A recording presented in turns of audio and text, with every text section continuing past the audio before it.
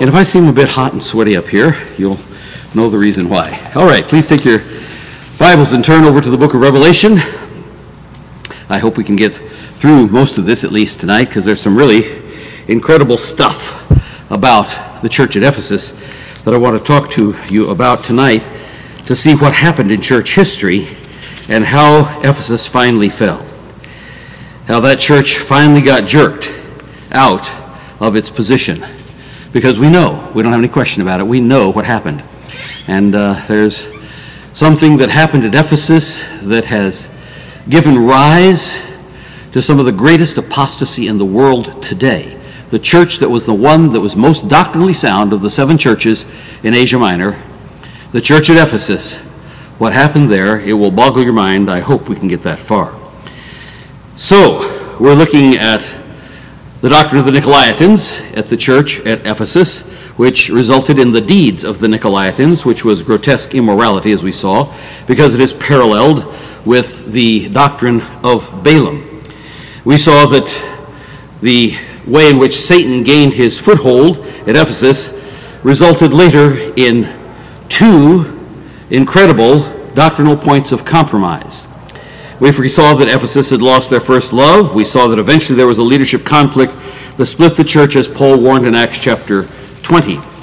We looked at the doctrine of Balaam and analyzed his deeds so that we could know what the deeds of the Nicolaitans were, and it related to pagan worship, eating things offered to idols, and to sexual immorality, and to commit fornication, Revelation 2:14.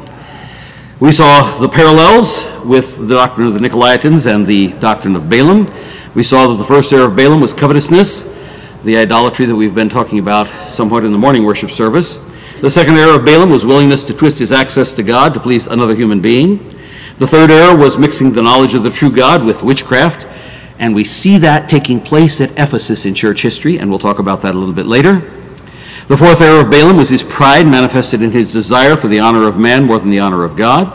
The fifth error was Balaam testing God to see if God would change his opinion if Balaam kept stubbornly insisting after God had already said no. The sixth error of Balaam was making God a limited territorial God. The seventh error of Balaam was willingness to use what we call Bible knowledge concerning the holiness of God to accomplish what he could not through a curse. That is, teaching Balak how to make God judge his own people. The eighth error was the approval, condoning, and promotion of sexual immorality to accomplish his own ends. We talked about the divination of Balaam. We learned an application of principle that wicked people know that if they put enough pressure on you, eventually you will yield, just like Balak did with Balaam. When you get a no answer to be unrighteous, be careful. You may be dealing with a wicked person no matter how religious they seem to be, and they'll test to see what your compromise trigger is. We also saw that the prophecies of Balaam, God had kept alive the memory of the Exodus 40 years earlier. We saw that Balaam mixed witchcraft with his knowledge of the true God, and I would say that is similar to the modern charismatic movement. There's a mixture of witchcraft in the modern charismatic movement with knowledge of the true God, and that's manifested by many of the TV preachers. We looked at Numbers 24, which contained the blessing of Balaam that he pronounced on Israel because God made him do it. The very next chapter, chapter 25, tells us how he managed to get his reward. He used sex connected with pagan worship, and we'll learn more about that, fornication, when we look at the church at Pergamos, but we saw that specific narrative in Numbers. It's clear from the New Testament that Balaam was personally responsible for what happened in Numbers 25, and in that chapter, you remember, there were 24,000 people who died in a plague until Phinehas rammed Zimri and Cosby through with a javelin while they were fornicating in a tent right outside the tabernacle. That just boggles the mind, the immense chutzpah of that kind of thing. Chutzpah is the Hebrew unmitigated gall. To be doing that right next to the tabernacle. Zimri was a prince in Israel, and Cosby was a princess of Moab. And they thought they were important people, so they could get away with it. A lot of important people think they can get away with that kind of stuff. And as you know from all the stuff you've probably been hearing on the radio and watching TV and the internet and whatever, there are all kinds of people getting nailed right now for sexual immorality, using their positions of power over others under them to take advantage of those people, although I think a lot of this stuff is going on that's fake too. But anyway, they learned better. They couldn't get away with it when Phinehas skewered them both through with one spear stuck into the ground. There they were on the ground fornicating. He just took the javelin, ka-whomp, rammed right through them, and God stopped the plague. And then God told Moses to wipe out the Midianites. Numbers 25, and the Lord spake unto Moses, saying, Vex the Midianites and smite them, for they vex you with their wiles, whereby they have beguiled you in the matter of Peor, in the matter of Cosbi, the daughter of the prince of Midian, their sister, which was slain in the day of the plague of Peor, for Peor's sake. Now we did see that Balaam got what he wanted, money and honor, but he only enjoyed it for a short time. But there's something else in that passage that I want to point out tonight, because I'm going to give you a parallel with another good king of Israel, and you'll see how it ties in, I hope, when we get there. But in Numbers 31, it says, And the Lord spake unto Moses, saying, Avenge the children of Israel of the Midianites. Very next phrase. Afterward shalt thou be gathered unto thy people. This instance was the last mighty act of Moses before God took him to heaven. And there's some lessons in that. I want to talk about that a little bit tonight because it ties in very well with what's going to go happen in Ephesus a little bit later. We studied why God took him home this morning. He failed to obey the word of God precisely when he struck the rock on the second occurrence of producing water from the rock instead of speaking to the rock. We talked about that this morning. The point that I made this morning, and it's very important because it relates to our study tonight in the book of Revelation. The point is, God expects precise obedience, no variations, even if you get frustrated. We also learned something else, and this is very important. God is not obligated to use you again after you sin, although he may. He may use you, as he did with Moses, at least one more mighty time before he takes you home. That may be his way just to emphasize to you and to everyone else that your accomplishments, and I have to pay attention to this for myself too, that your accomplishments are not a way of keeping yourself alive. God said, go out, smite the Midianites, and afterwards I'm going to take you home. And they did. And you know the story. Doing great things for God is not the way to stay alive. You can't bribe God and stay alive. You can't do great things. You can't give lots of money. You can't do all the stuff that the world thinks somehow that's going to make the balance difference with God, so he'll give me a few more years to live. We're going to talk about a man who got a few more years to live tonight.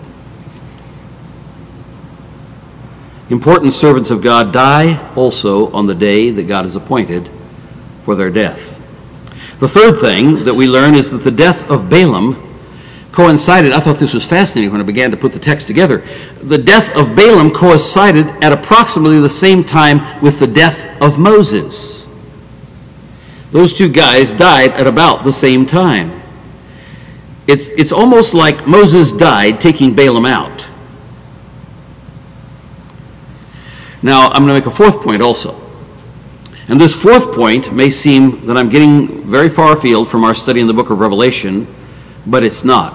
I think you'll see the horrific connection with the church at Ephesus when we learn their history.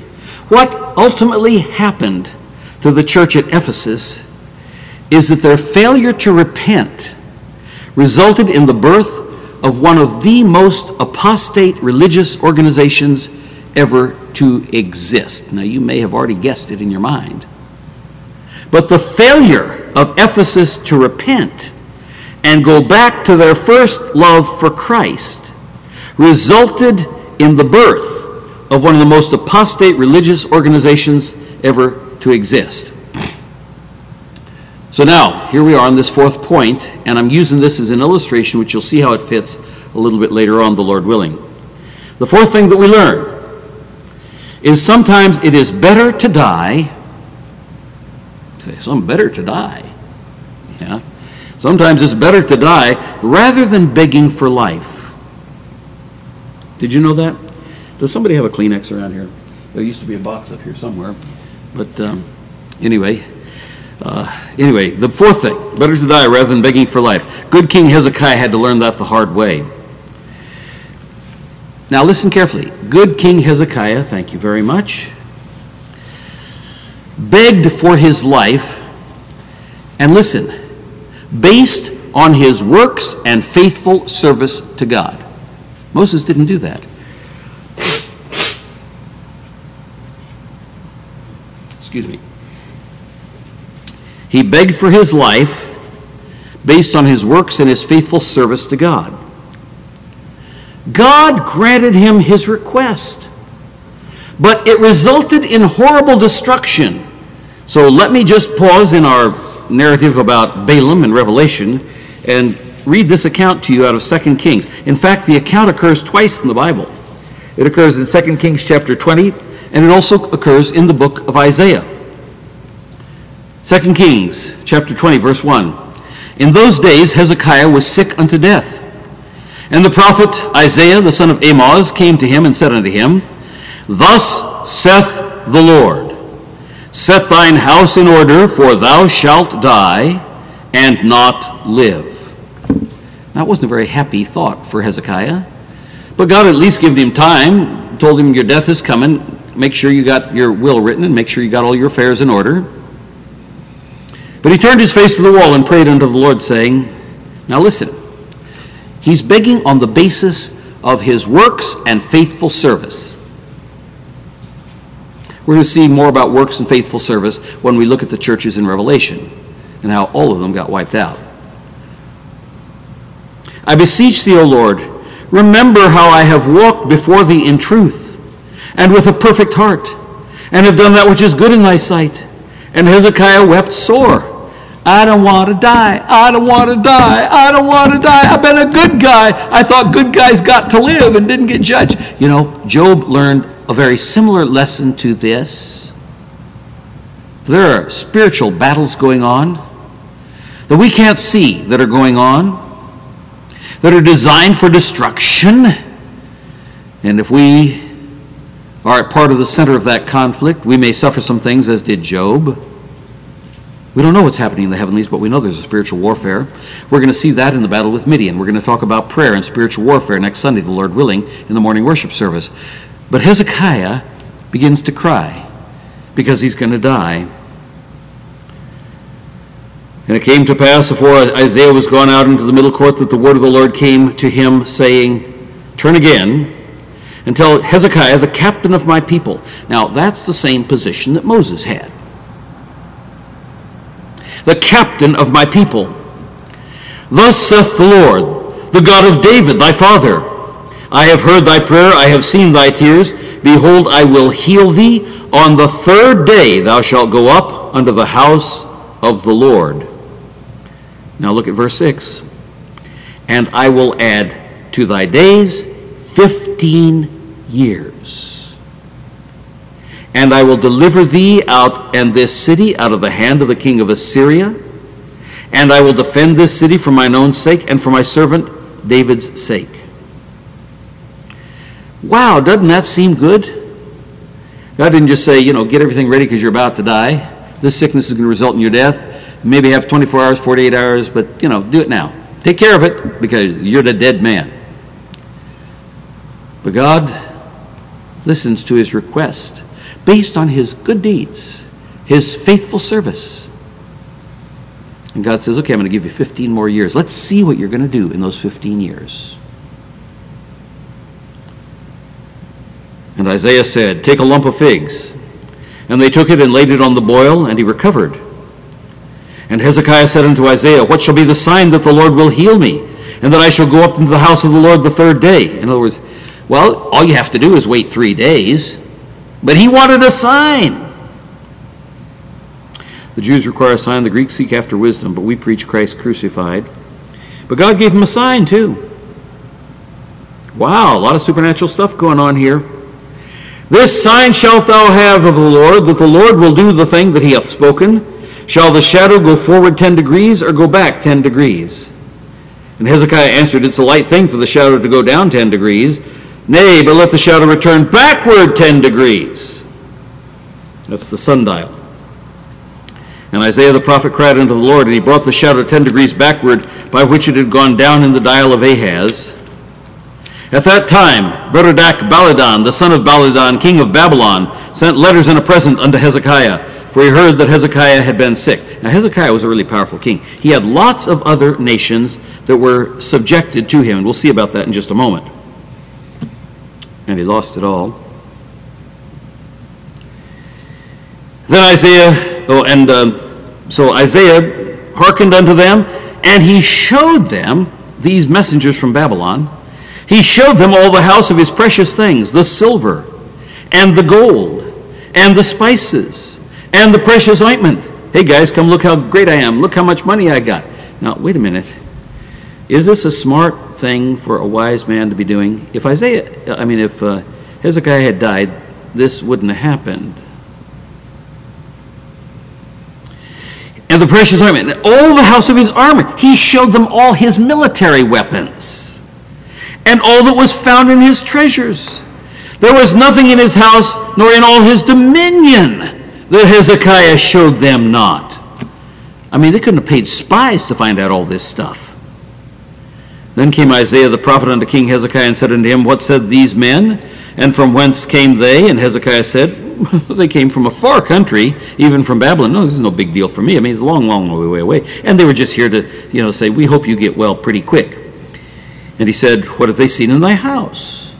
And Hezekiah answered, All the things that are in mine house have they seen. There is nothing among my treasures that I have not showed them. And Isaiah said unto Hezekiah, Hear the word of the Lord. You're going to lose it all. Ephesus lost it all. We'll see that in a minute. Behold, the days are come that all that is in thine house, and that thy fathers have laid up in store unto this day, shall be carried into Babylon. Nothing shall be left, saith the Lord. And of thy sons that shall issue from thee, which thou shalt beget, shall they take away, and they shall be eunuchs in the palace of the king of Babylon. Ever read the book of Daniel? Daniel, Hananiah, Mishael, and Azariah were eunuchs. And Hezekiah said unto Isaiah, Here's King Hezekiah. Good is the word of the Lord which thou hast spoken. And he said, It is not good. Is it not good if peace and truth be in my days? In other words, I really don't care about the future. I'm only thinking about little old me, because I'm going to get 15 more years, and this isn't going to happen in my lifetime. It's sort of like Keynesian economics. The phrase that's attached to that is, well, in the end, we're all dead anyway, so it really doesn't matter. Man, what a horrible, horrible kind of an attitude to have. Last two verses. And the rest of the acts of Hezekiah and all his might, and how he made a pool and a conduit and brought water into the city, are they not written in the book of the Chronicles of the kings of Judah? And Hezekiah slept with his fathers. And then the last phrase. And Manasseh his son reigned in his stead. Don't know how much you know about Manasseh. We're going to see it in just a minute. That same instance that we just read here in 2 Kings, but with a few additional details, is recorded in the prophecy of Isaiah, not just in the historical books. It's included in the major prophet of the Old Testament, the one who himself spoke to Hezekiah. It's in Isaiah chapter 38. In those days was Hezekiah sick unto death, and Isaiah the prophet, the son of Amos, came unto him and said unto him, Thus saith the Lord, Set thine house in order, for thou shalt die and not live.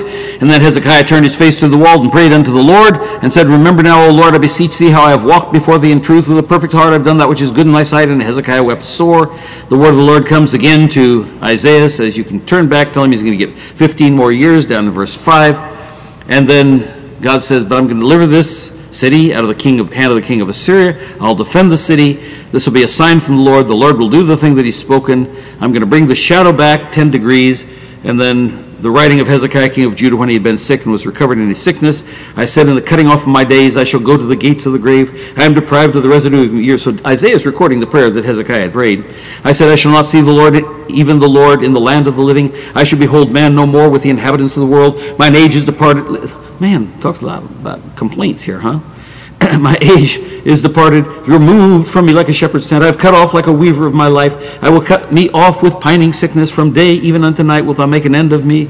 I reckon till morning that as a lion, so will he break all my bones. I mean, talk about a guy with a worry wart complex. From day even to night wilt thou make an end of me. Now, he's the one that had said, look, God, how many good things I've done. But look what was inside of him. Like a crane or a swallow, so did I chatter. I did mourn as a dove. Mine eyes fail, looking upward. O Lord, I am oppressed. Undertake for me. What shall I say? He hath both spoken unto me, and himself hath done it. I shall go softly in my years, in the bitterness of my soul. O Lord, by these things men live, and in all these things in the life of my spirit, so wilt thou recover me and make me live. Well, anyway, we could read the rest of it.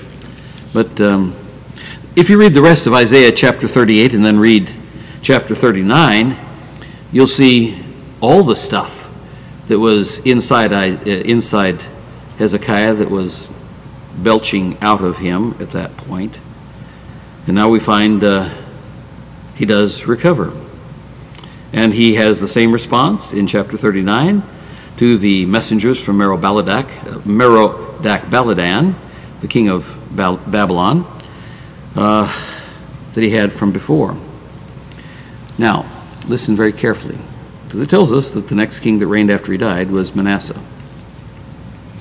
Did you know that if Hezekiah had died, Manasseh would never have been born? If Hezekiah had died, Manasseh would never have been born. Because according to the prophecy and according to all the inscriptions, Hezekiah reigned for another 15 years after the fig plaster incident. The Bible says that Manasseh, his son, who reigned after him, was 12 years old when he began to reign. In other words, he was born 3 years after the fig incident. He was born to Hezekiah's wife Hephzibah. And Manasseh was all bad. He was the worst king that Judah ever had. And he was the king that reigned the longest of all the kings of Judah. He reigned for 50 years. That's Manasseh.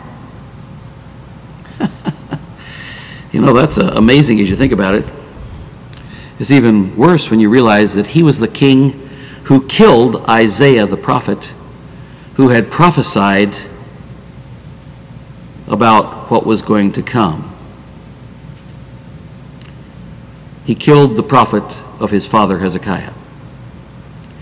He had Isaiah sawn asunder. Now, most of us think of taking a saw and cutting people in pieces, but that's a phrase that's used for having a person torn in 4 pieces by having horses attached to each of your extremities, one to each leg, one to each arm, and the 4 of them are then driven in different directions until they pull you in pieces. That's what Manasseh did to the prophet Isaiah. Now, let's take a vote. How many of you think that Manasseh was a bad king? We have a few hands going up. Yeah, Manasseh was a very bad king. He was a very, very bad king. Let me just read you a summary of his miserable life. I could have, typed all this stuff up, but I'm just going to read it. This is out of Unger's Bible Dictionary. According to acceding to the throne at the early age of 12, he yielded to the influence of the idolatrous Ahaz party and became, in time, a determined and even fanatical idolater. As he grew up, he took delight in introducing his kingdom to the superstitions of every heathen country. The high places were restored, the groves were replanted, the altars of Baal and Astarte rebuilt. Astarte was the female sex goddess. He rebuilt the worship of the sun and the moon, and all the host of heaven were worshipped. The gods of Ammon, of Moab, and of Edom were zealously worshipped everywhere. Babylonian and Egyptian paganism was rife. Incense and offerings rose on the roofs of the houses to the fabled deities of the heights. Wizards practiced their enchantments And the valley of Hinnom was once more disgraced by the hideous statue of Moloch, to whom parents offered up their children as burnt sacrifices. This is all during the reign of Manasseh. In every temple of the Lord stood an image of Astarte, the pagan sex goddess. Oh, people, we're going to see some connections here with what went on with Balaam and with the church at Ephesus. I'm just reading this so you can get a big picture of it. This apostasy did not go unrebuked by the prophets, whom the king endeavored to silence by the fiercest persecutor recorded in the annals of Israel, 2 Kings 21, 2 Kings 24, etc. Fuller particulars are preserved by Josephus, who says that executions took place every day. That's in his Antiquity of the Jews, volume 10, section 3, paragraph 1. According to rabbinical tradition, Isaiah was sawn asunder by order of Manasseh, and after his death the prophet's voice was no more heard till the reign of Josiah. The crimes of Manasseh were not long left unavenged. The Philistines, these were all subject peoples. The Philistines, the Moabites, the Ammonites, who had been tributary to Hezekiah, seem to have revolted during Manasseh's reign, Zephaniah 2, 4 through 9, Jeremiah chapters 47 through 49. But the great blow was inflicted by Assyria, from whence an army came to Judea, taking Manasseh prisoner. Manasseh was brought to repentance and humbled himself greatly before the God of his fathers. God heard his prayer and restored him to his kingdom at Jerusalem. His captivity is supposed to have lasted about a year, and after his return, Manasseh took measures to secure his kingdom, especially the capital, against hostile attacks. And we know his repentance was real because it says, he removed the idols and the statues from the house of the Lord. He caused the idolatrous altars which he had built upon the temple hill and in Jerusalem to be cast forth from the city. He repaired the altar of Jehovah. He called upon the people to serve the Lord God of Israel. But the people still sacrificed in the high places, yet unto the Lord their God only. The next scripture mention of Manasseh is his death and burial in the garden of Uzzah in 2 Kings 21, 2 Chronicles chapter 33, about 641 BC. Now, does it sound pretty bad? But he did repent. So let me tell you something strange, in fact, two strange things. God brought Manasseh to repentance and let him live after all that wickedness. But God killed Moses. Manasseh spent his entire life as king doing wickedness. He was on his way to hell. There's no question about it. But God had mercy on him. Moses, on the other hand, spent his entire life serving God as the greatest Old Testament leader and prophet. I mean, Deuteronomy 18 talks about how God is going to raise up a prophet like unto Moses, and to him they would listen. And that's a reference, we see that in the New Testament, to Jesus. Moses, the greatest of the Old Testament prophets and leaders. But Moses only disobeyed God once, and God took him home. Now, I think that emphasizes a couple of things for us. Number one, it emphasizes the mercy of God on the lost. But it also emphasizes that God expects obedience from those who know him well, from those who are his own, from those who know him personally and intimately.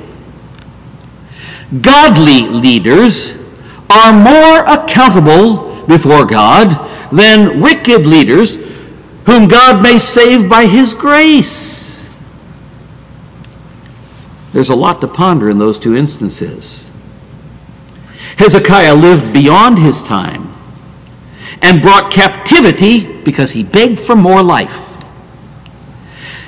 He bought more time with that, but he brought captivity to God's people and the pilfering of the Jewish treasures at Jerusalem. His extended life produced the worst king that Judah ever had. Hezekiah got his heart's desire, but it produced 5 things: chaos and ruin, suffering, wickedness, and misery.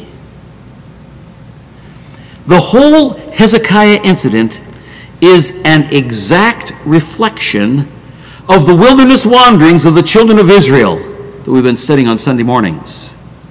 Hezekiah had a carnal request that God granted, but it ended in horrible destruction. Israel's constant carnal demands also ended in their death in the wilderness. God gave them their carnal demands, but simultaneously sent spiritual starvation to their souls, and they continued to wander. Now, I don't have to guess whether or not that application is correct and the parallel is correct, because Psalm 106 says it specifically. Reciting the events surrounding the crossing of the Red Sea, here's what David wrote 450 years later after the crossing of the Red Sea. David, the ancestor of Hezekiah. Psalm 106, starting in verse 13. And the whole context here is the crossing of the Red Sea. You read the whole psalm, you'll see that. They soon forgat his works. They waited not for his counsel, but lusted exceedingly in the wilderness, and tempted God in the desert. Now verse 15. Just like with Hezekiah. And he gave them their request, but sent leanness into their soul.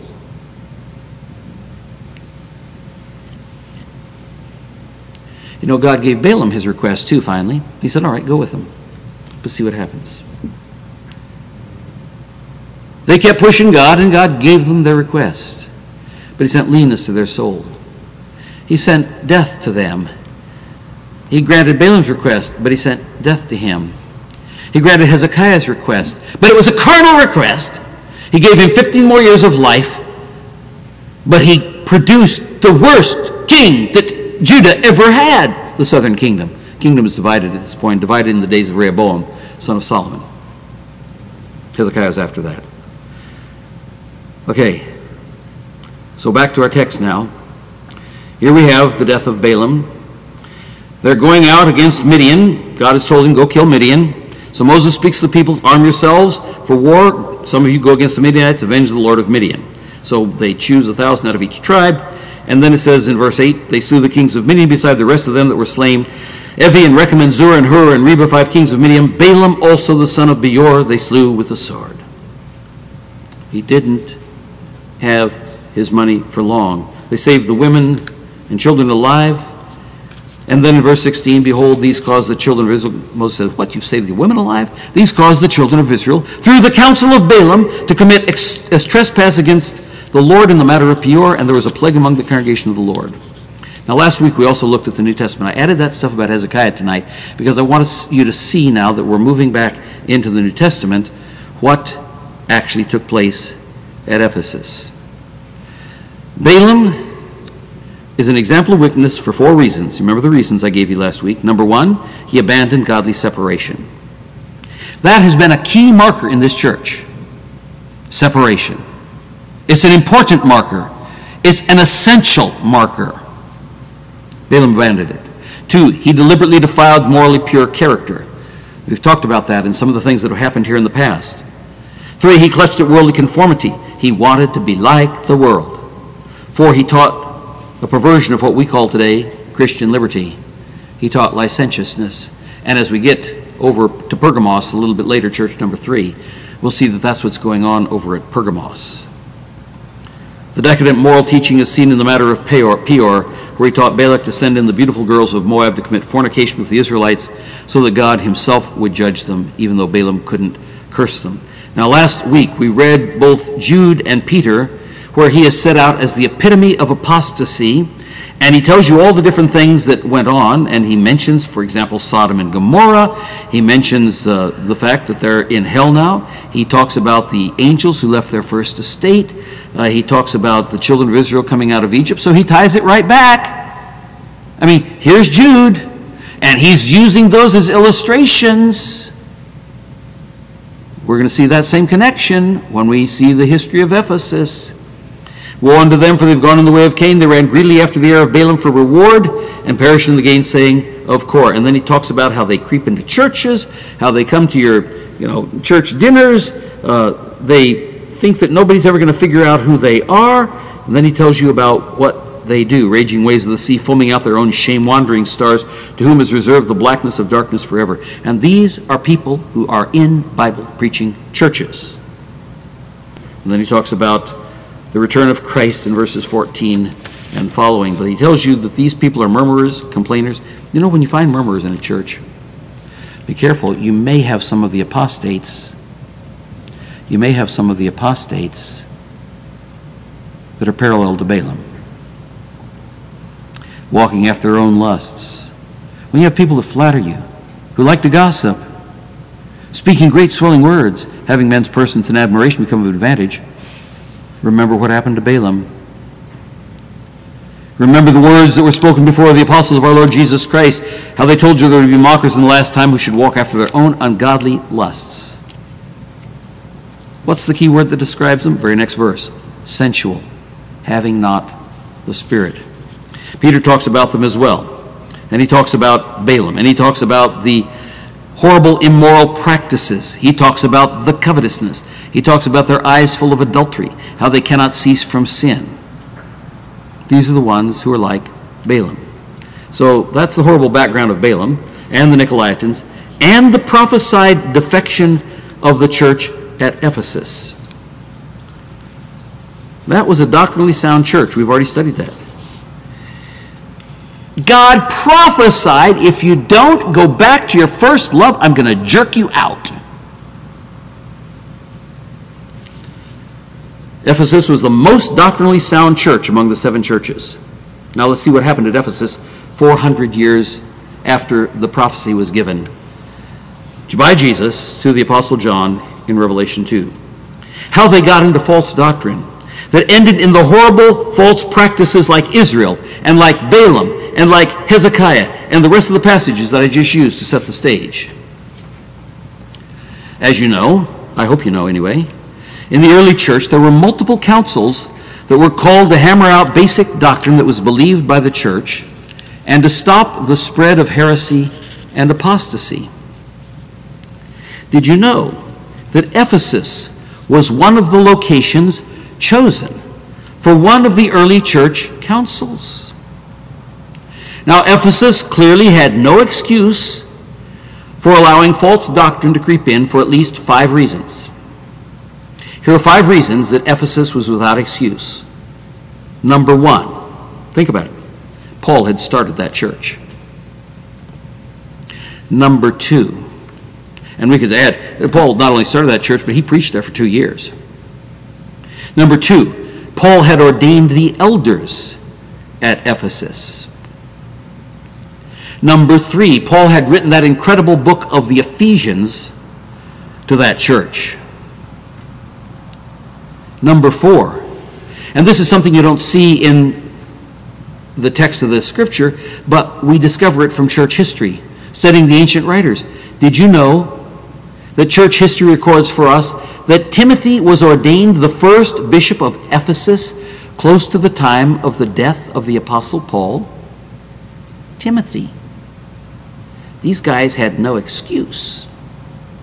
Number 5, Christ himself commended the church 30 years later on their firm doctrinal stance in the book of Revelation when he warned them about the consequences of losing their first love. This church maintained their basic Bible doctrine for at least half a century, and they didn't waver on it. Those 5 incredible privileges are privileges that any church that's a Bible-believing church would be envious of. So how did the devil finally get to the church at Ephesus? Let me give you a hint.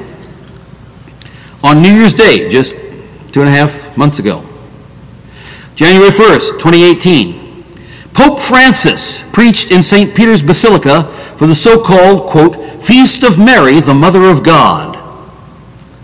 28 years ago, back in 1965, Pope Paul VI proclaimed Mary the Mother of the Church. But it goes back even farther than that. One of that earliest church councils I mentioned a moment ago was the Council of Ephesus in 431 AD. It was the Council of Ephesus that invented the position, the exaltation of Mary. That happened at Ephesus, 431. The council at Ephesus was the first church council to apply the term Mother of God to Mary. That was at Ephesus, folks. The place that was the most doctrinally sound of all the 7 churches in Revelation. But that was the church that had lost its first love for Christ. But there's more. At Ephesus, where was one of the ancient permutations, of worshiping the so-called Queen of Heaven was central to the pagan worship that surrounded the church. Now remember, Balaam was mixing paganism and witchcraft with knowledge of the true God. It was a place where the worshipers gathered to have orgies with temple prostitutes as part of their worship. Does that ring any bells about the doctrine of Balaam and how he got Israel to sin so that he could get paid? Does that ring any bells about the orgies Israel got involved with at Baal Peor? Remember, Numbers 25, and Israel bored in Shittim, and the people began to commit whoredom with the daughters of Moab, and they called the people unto the sacrifices of their gods. This is the temple prostitute orgy kind of stuff that was going on. And the people did eat and bow down to their gods. And Israel joined himself unto Baal Peor. That is, the Lord Baal means Lord or Master of Peor. And the anger of the Lord was kindled against Israel. Now, are you beginning to understand the connection to the church at Ephesus in Revelation 2? And why they were warned about their love for Christ? You're going to love something, folks. You are going to love something. You're built that way. What is it you're going to love? You better make sure that you keep strengthening the love for Christ. Because love without love for Christ, sound doctrine eventually erodes into pagan sex orgies and erotic, sensual love for pagan gods. And that is how the devil finally got them, by pulling them into the worship of Mary. But you say, well, was there anything at Ephesus that focused on temple goddess ritual prostitutes? And the answer is yes, a resounding yes. The book of Acts records it for us. Acts chapter 19. And it came to pass that while Apollos was at Corinth, Paul, having passed through the upper coasts, came to Ephesus. And finding certain disciples, they're the disciples who believed that Jesus was coming. They'd only heard about him, though, through John's baptism. He said unto them, have you received the Holy Ghost since you believed? And they said unto him, we have not so much as heard whether there be any Holy Ghost. And he said unto them, unto what then were you baptized? And they said unto John's baptism. Then said Paul, John verily baptized with the baptism of repentance. So now remember, we're starting out with a bunch of really good guys here. These are guys who've been followers of John the Baptist. Now they're about to discover that Jesus has come. The Messiah is actually here. There are 12 of these guys. That makes for a minyan, the minimum amount of men that you need to start a synagogue. Then said Paul, John verily baptized with the baptism of repentance. In other words, repent from your sins. In other words, run away from all that pagan stuff. Run away from all that immoral stuff. Run away from all that stuff that's polluting you. Saying unto the people that they should believe on him which should come after him, that is, on Christ Jesus. When they heard this, they were baptized in the name of the Lord Jesus. And when Paul had laid his hands on them, the Holy Ghost came upon them. They spake in tongues and prophesied, and all the men were about 12. Now, from that point on, Paul begins to preach in the synagogue. He preaches in the synagogue for a time, and you know, the devil is silent during the time he's preaching in the synagogue, because that means that his preaching isn't being spread to the surrounding pagans. Verse 8. He went into the synagogue and spake boldly for the space of 3 months, disputing and persuading the things concerning the kingdom of God. But when divers were hardened and believed not, but spake evil of the way before the multitude, he departed from them, and separated the disciples, disputing daily in the school of one Tyrannus, which is right next to the synagogue. People were listening over the wall. And this continued by the space of 2 years. He was there for 2 years, basically without opposition. So that all they which dwelt in Asia heard the word of the Lord Jesus, both Jews and Greeks. And God wrought special miracles by the hands of Paul, so that from his body were brought unto the sick handkerchiefs or aprons, and diseases departed from them, and evil spirits went out of them. I mean, look, was Ephesus a place that saw the power of God? Yes or no? Yes! And this is the church, the city, the location where we first find a church council calling Mary the Mother of God. 431 AD. Now, the devil hadn't fought Paul up to this point. He let him preach in the synagogues, but it's starting to get out. And so we can see that there's clearly demonic activity at Ephesus. It had infiltrated the synagogue, in fact, the place where the Jewish God was supposed to be worshipped. The devil didn't make himself plain in the synagogue at this point, but he did at last. There was a Balaam mixture that had already occurred at Ephesus, just like the Balaam teaching of the Old Testament, as we learn from verse 13 and following. Here we have Acts 19, verse 13. Then certain of the vagabond Jews, exorcists, took upon them to call over them which had an evil spirits the name of the Lord Jesus, saying, We adjure you by the Spirit, by Jesus whom Paul preacheth. Verse 14. And there were 7 sons of one Sceva, a Jew. Now this is at Ephesus, and chief of the priests. Now the synagogue was where they were supposed to be worshiping the true God. When Paul left the synagogue because there were people who were opposing him, I suspect this was part of the group that was opposing him. But they thought, Paul's doing these miracles. Why don't we try the magic trick? A mixture of the knowledge of the true God with witchcraft, just like we saw with Balaam and the doctrine of the Nicolaitans. Same thing is going on here at Ephesus. They had started out hating the doctrine of the Nicolaitans, but eventually it came in to the church at Ephesus because they'd lost their first love. There were 7 sons of one Sceva, a Jew, and the chief of the priests which did so. And the evil spirit answered and said, Jesus I know, and Paul I know, but who are ye? And the man in whom the evil spirit was leaped on them and overcame them and prevailed against them. One guy beat up 7 guys. So if they fled out of the house naked and wounded, he not only beat them up, he ripped off their clothes. And this was known to all the Jews and Greeks also dwelling at Ephesus. And fear fell on them all, and the name of the Lord Jesus was magnified. So we see right here at the very beginning, there's a very clear initial separation of the Ephesian church to true doctrine and the abandonment of pagan practices. We see them clearly abandoning it. Did you know? You remember, I hope you remember from Acts 19. Verse 18, and many of them believed, came. So these are people who are getting saved, both Jews and Greeks. Many of them that believed came and confessed and showed their deeds. Many of them also which used curious arts, that is witchcraft, brought their books together and burned them before all men, and they counted the price of them and found it 50,000 pieces of silver. These people were serious about true doctrine and godly practice. That's Ephesus, folks.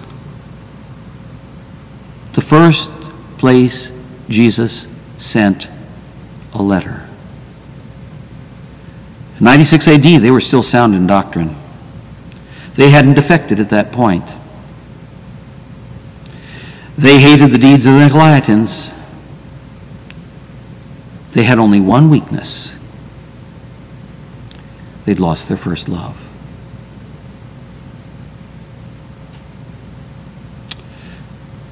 Have you lost your first love?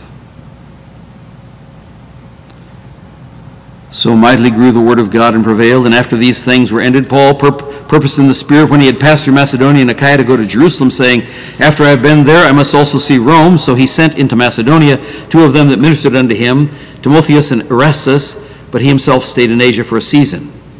Now, it's at that point, when he loses his right hand and left hand man, it's at that point that we get to the heart of the paganism surrounding the church at Ephesus, which was fertility goddess worship of the worst sort. The church at Ephesus knew what that was about. And they had at the beginning separated themselves from it.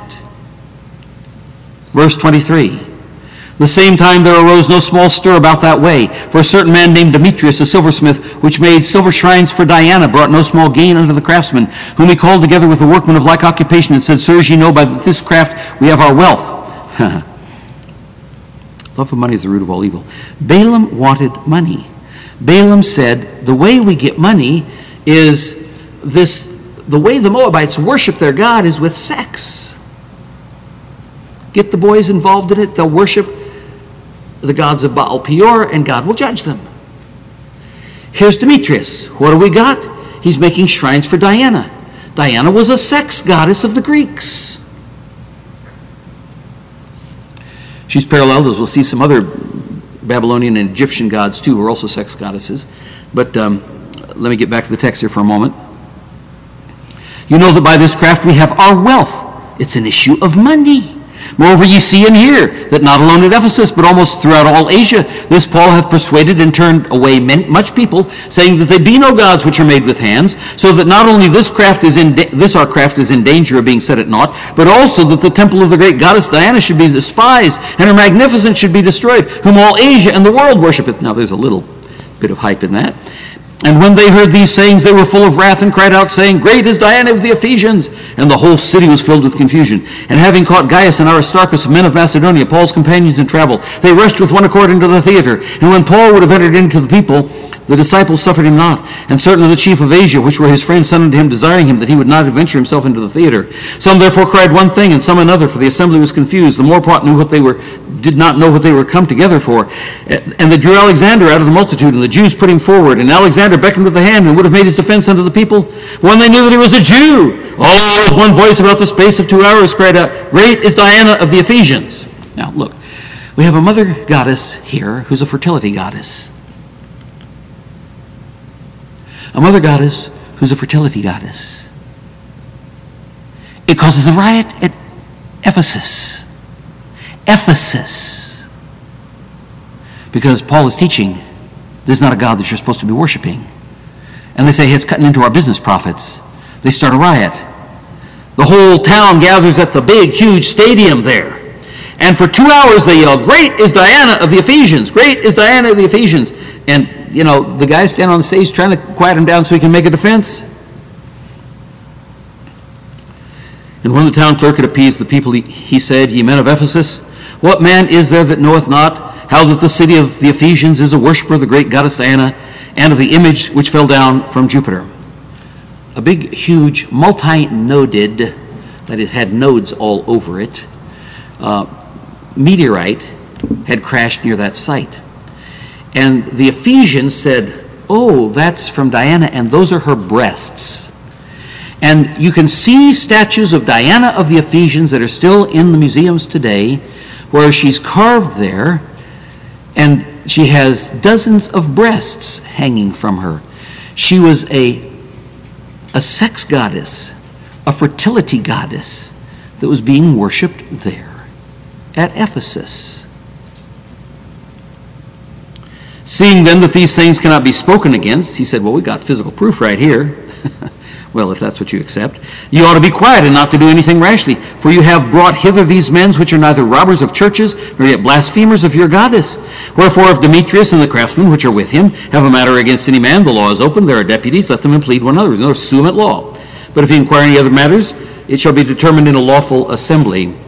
For we are in danger to be called in question this day uproar. Man, I can't believe the time is gone. There being no cause whereby we may give an account for this concourse, and when he had thus spoken, he dismissed the assembly. Pagan sex goddess worship. That's what we have going on with Balaam and Israel. That's what Manasseh, son of Hezekiah, brought in. And he was the longest reigning and worst king Judah ever had. And he brought it into Jerusalem. That's what we see going on with the Nicolaitans. We'll learn more about that when we get over to Pergamos. But that's what ultimately took Ephesus. 431. Pagan sex goddess worship. Okay, so what about today? Are you aware that research shows that in most evangelical Bible-believing churches today, approximately 1/2 of the men and many women are involved in online pornography. That's not the liberals down the street from us here. I mean, who knows what the statistics are on them. These are research statistics done by Christian organizations that are counseling men in churches all over the United States. If you want, I can print out some of that stuff. I mean, you know, there's an entire series that has been put out designed to help Christian men who are really saved get out of the addiction, the horrible, filthy sin of pornography. I get various emails from them, you know, saying, if you got men in your church who have this problem, you know, get our materials here. You can help the men get out of it. You know, a number of years ago, I preached on that subject. I passed out Slaying the Dragon of Lust, a DVD that, you know, I gave to every man in the church at that time. Because pornography is killing America, and pornography is killing the American church. The worship of the pagan sex goddess of lust. Nearly half of evangelical men are involved in online pornography. That's merely the digital version of the ancient perversions that we see manifested in the Balaam incident and the Ephesus decay. And it will destroy a church. It will rot it from the inside out, just like it did at Ephesus. Now, I don't have time tonight, but I want to talk more about the Queen of Heaven next week and the infiltration of Mary, Mother of God, which came in at Ephesus, and what happened at that church, the Lord willing, next week. Let's close in prayer. Our gracious Heavenly Father, again, we thank you for your mercy and kindness, but we are reminded once again tonight that a doctrinally sound church can rot from the inside out. A church that has taken strong stands in the past against the wicked pagan immorality of the society around it. A church that knows its dangers. But if it loses its first love for Christ, it will go that direction. That's why John mentions the Nicolaitans, and why he mentions Balaam in his letter to the church at Ephesus.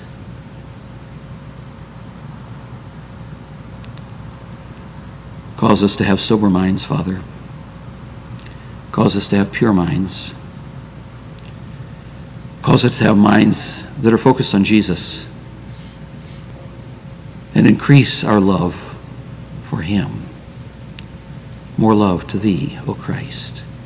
More love to thee. We pray it in Jesus' name. Amen.